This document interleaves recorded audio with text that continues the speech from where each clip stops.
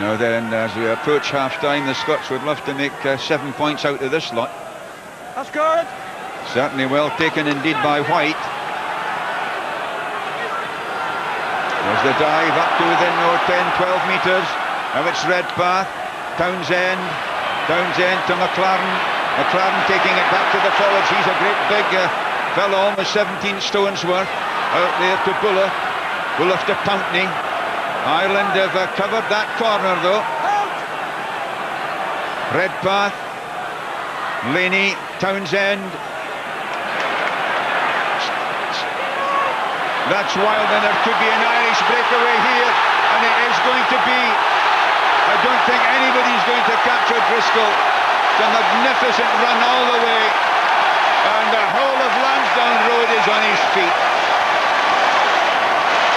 O'Driscoll's second try of the match, his 12th altogether, and well, his pickup was brilliant. Look at the running, nobody could get near him. Boy Wonder does it again, but really he has been the difference, I guess, between these two teams today. It has to be said that that's against the run of play, but desperately unlucky for Scotland. The continuity from them was good.